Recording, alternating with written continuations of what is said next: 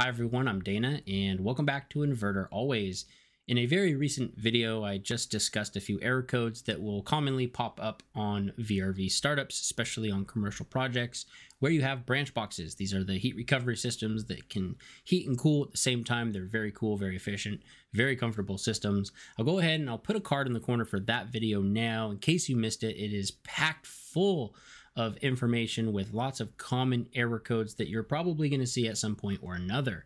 In today's video, I want to build off of that video and go into more detail about the branch boxes themselves and show you guys how to set the dip switches before you do your startup so that hopefully you can avoid a couple of the error codes that we just got done talking about in that video. So if you guys enjoyed today's video, please click the like button below. Really helps out my channel. And if you enjoy this content and haven't already, please consider subscribing. Before we jump in, a quick shout out to all the channel members. You guys, thank you so much for your continued support. You guys are what makes this channel churn. We're still trying to grow. So thank you all so much for all of your support. All right, you guys, let's jump right in.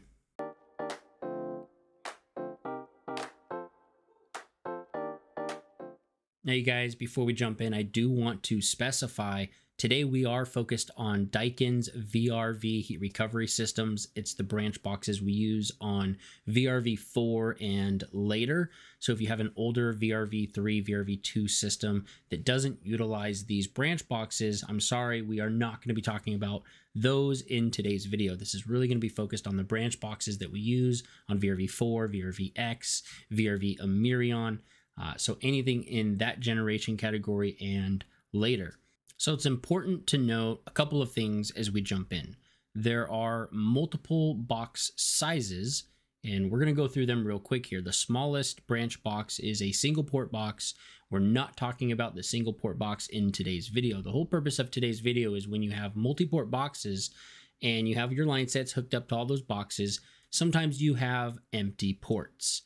Sometimes you're twinning a set of ports together, and we need to know when do I turn on the dip switches, and when I need to turn on dip switches, which dip switch do I turn on? The smallest multi-port box that we could potentially utilize is a 4-port box. The 4-port box has one printed circuit board. That printed circuit board has dip switches for each port. Each board has up to 4 switches that signifies the 4 ports it's associated with. Bear with me. You then have a 6-port box. The 6-port box has 2 printed circuit boards. That first board on the left-hand side of the box, as you're looking at the board, is your first 4 ports. The second board, which is then on the right-hand side of that box, as you're looking at the boards, will take care of your 2 extra ports, ports 5 and port 6, or ports E and F. There are 2 more ports on the board, because we just discussed there are up to 4 ports on each board. There are 2 ghost ports. The board has the capacity for 4 ports, but there are only 2 on that board, which means there are 2 ghost ports. Keep that in mind because we're going to come back and talk about it very shortly. The next size is an 8-port box. Your 8-port box then has 2 printed circuit boards. Both printed circuit boards are fully utilized with 4 ports for each board.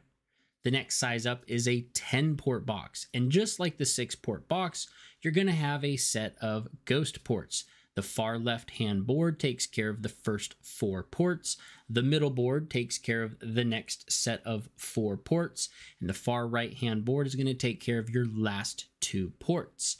That means that that right-hand board is going to have 2 ghost ports. The board has the capacity of hosting 4 ports, but the box physically does not have that many ports. There's only 2 on that end. So there's 2 ghost ports. Again, just keep that in mind. We'll come back to it shortly. The largest box that we could utilize, at least as of the time of this recording, is a 12-port box. And the 12-port box will again have 3 printed circuit boards. This time, we're going to utilize all 12 ports or 12 spots on those boards. So you'll have 4 ports for the first board on the left. You'll have 4 ports for the middle board, and then you'll have your 4 ports for the right-hand board. Okay, so now that we understand how many ports are on each board, let's talk about the dip switches. Let's say, for example, let's keep things real simple. I just have a 4-port box. That means I have one printed circuit board. Let's say my 4 ports are A, B, C, and D. You will actually see this on the board. On the terminals where you land your communication wires, they are labeled A, B, C, D, as are the pipes that you braze onto. They are also labeled A, B, C, D. When you pipe a unit to port A, you need to wire that same unit to terminal block A. It's very important you get this correct, because if you cross wire it, then when you do your startup, you're going to have performance issues, and that's a conversation for another day, but it's something that we don't want. So just make sure that you pipe A and wire A, pipe B, wire B, etc., etc. So let's say that I have ports A, B, C, and D all utilized. So I have a 4-port box and I'm using all 4 ports. Then I don't need to turn on any dip switches. The dip switches that you would turn on, you would only turn on in the event that you're not using a port, so you have an empty port. What you would then do is turn on a dip switch to disable that port in the logic. On means off. Yeah, that's very logical. It's kind of backwards, I know, but that's how it works. All the switches are off. When you turn a switch on, that is to disable the port because you're not going to be using it. If you don't do this correctly, that's one of the reasons you get a UA53, which we talked about in the last video. So now let's say that I have that same 4-port box, but now I'm not using all the ports. Let's say I'm not using port D. D is the last port on that box. When you look at the printed circuit board, you're going to have 2 dip switch banks. You'll have a dip switch bank labeled DS1 and a dip switch bank labeled DS2. For the time being, I want you to ignore DS2. We're really just going to focus on DS1 right now. DS1 has 4 switches, switches 1, 2, 3, and 4. Those 4 switches will correspond to ports A, B, C, D. So switch 1 is port A, switch 2 is port B, 3 is C, 4 is D. If we're not using port D, then that means we need to disable port D. So we need to turn on dip switch bank 1, because we're ignoring dip switch bank 2, switch number 4 to represent port D. Make sure you do this with the branch box powered off, OFF. Don't have the box on and then try to change these switches. Turn the box off before you change any of these switches. So we have DS1, switch number 4 on because we're not using port D. Okay, now let's take it up a notch. Now I have an 8-port box. You'll notice I'm skipping the 6-port box, and that's okay. We're going to come back to it. I have an 8-port box, and as you guys have been paying attention, an 8-port box has 2 printed circuit boards. You have a board for the first 4 ports, A, B, C, D. You have another board for the second set of ports. You have E, F, G, and H. So now let's say I am not going to use ports A and ports H. Typically on an installation, I like to leave the ends of the boxes open or empty for future additions, and that way it's just easier to pipe in and braze those added units. I don't want something right in the middle of the box where it's completely surrounded by line sets and insulation. I want as much access as I can have. So I'm going to leave ports A and port A and port H empty in this particular example. So what dip switches, if any, do I need to turn on to disable those unused ports? So first, let's focus on port A because we know that's on the left-hand board. I need to be focused on dip switch bank 1. Remember, we are pretending dip switch bank number 2 does not exist. So dip switch bank 1 has 4 switches, switches 1, 2, 3, and 4. Port A is going to correspond with switch 1. So we turn on the left-hand board, DS1, switch number 1. That goes ahead and disables port A. But now we need to also disable port H. So we need to go to the right-hand board. We're still looking at DS1 on that board. And because this is the last port on that board, this is going to be switch number 4. So DS1, switch number 4 on the right-hand board also needs to be turned on. And now we've successfully disabled those 2 end ports. So now let's do something even harder. How about we have a 12 port box?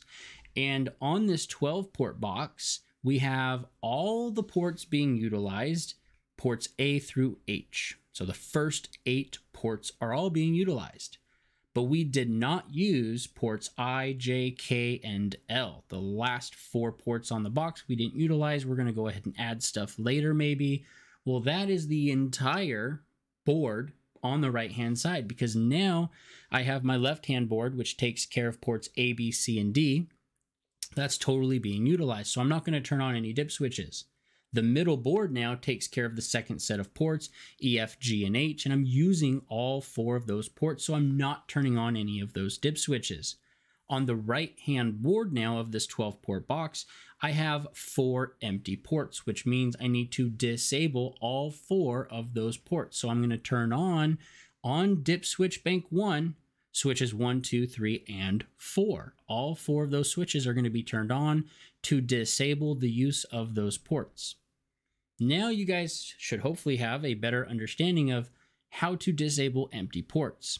We're going to go ahead, we're going to take it to the next level.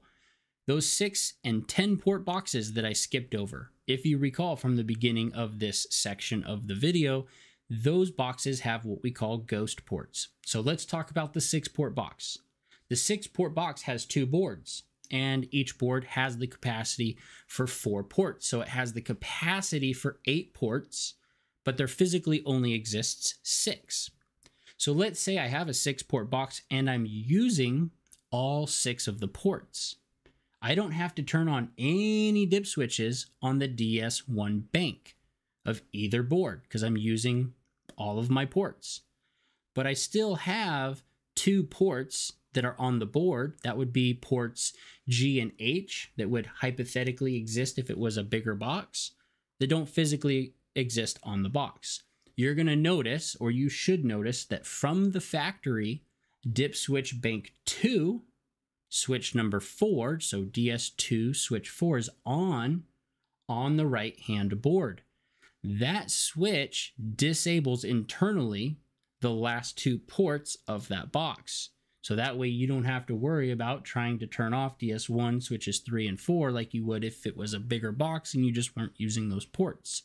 So the way that you tell the board, hey, these are ghost ports, they don't really exist, is to have DS2 switch 4 on. Now you guys should not have to turn on this dip switch. It should already be turned on from the factory, but it is a dip switch you want to at least verify. Otherwise, the board is going to be looking for 2 more ender units that physically don't exist, therefore are not wired, and then you'll get a UA53. So this is pretty common. It happens a lot. Same thing would happen then on a 10-port box. That far right-hand board will have DS2 switch number 4 on from the factory because there are 2 ghost ports that don't physically exist on the system. So you just want to verify that that switch is already set on 6 and 10-port boxes. Okay, so the last thing we need to talk about is what happens if I'm going to twin a set of ports. So each port in and of itself has the capacity of 54,000 BTUs, 4.5 tons. And you can connect 1 ender unit, 2 ender units, 3, 4, 5 ender units, but the sum of the ender units that are all piped back to a single port cannot exceed 54,000 BTUs. So what happens when I have a 5-ton air handler, 6-ton fan coil, 8-ton fan coil, or the sum of the capacity of ender units exceeds 54,000 BTUs? I have to twin a set of ports. Now there is a very important rule when you are twinning a set of ports. You have to twin ports A and B together, or C and D together. But you cannot twin ports B and C together. So you have to go A and B, you have to go C and D, you have to go E and F, you have to go G and H, you have to go I and J, you have to go K and L. So you have to make sure that you're twinning the correct ports together. And then you would just land, let's say you're twinning ports A and B together, you would just land that comm wire on port A. Now you need to tell that board, so in this case, if it was a 4-port box and I was twinning ports A and B together, I would only have 1 printed circuit board in that branch box. I'd land my wire for I'd land my wire on port A or terminal A. and I'd go to dip switch bank 2. So on dip switch bank 2, switches 1 and 2 twin ports. DS2 switch 1 is going to twin ports A and B together. DS2 switch number 2 is going to twin ports C and D together. Well, I'm twinning A and B, so I'm going to turn on DS2 switch number 1, and that will tell the board to drive the electronic expansion valves for ports A and B together as one.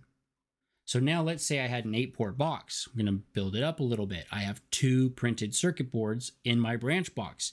And again, let's say this time I'm going to twin ports E and F.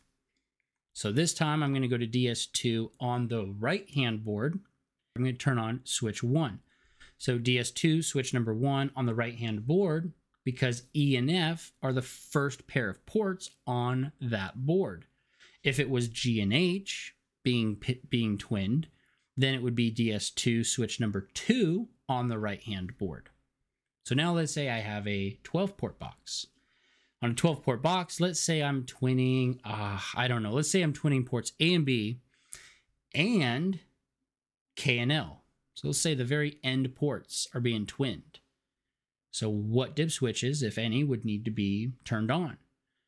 Well, ports A and B are the left-hand board of the box, and it's the first set of ports. So it should be DS2, switch number 1 gets turned on.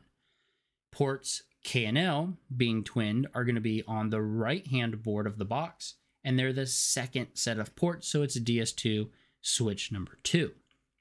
So hopefully you guys are able to follow along. Now I'm going to throw you guys like the final test, if you will. Let's say I have a box. Let's say it's a 10-port box.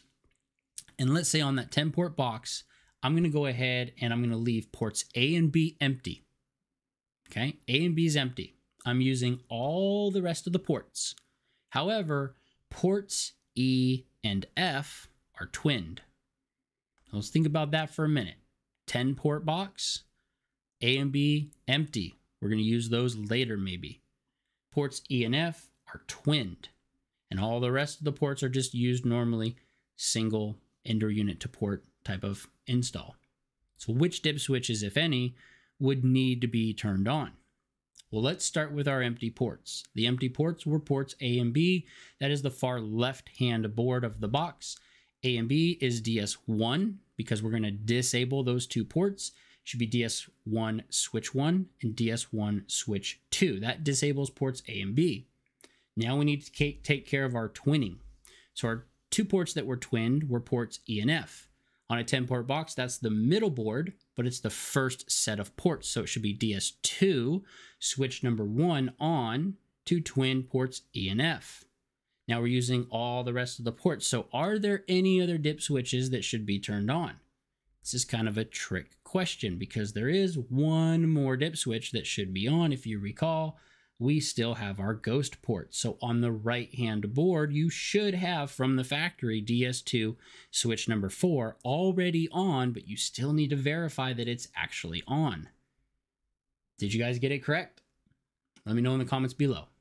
So I hope you guys enjoyed this video.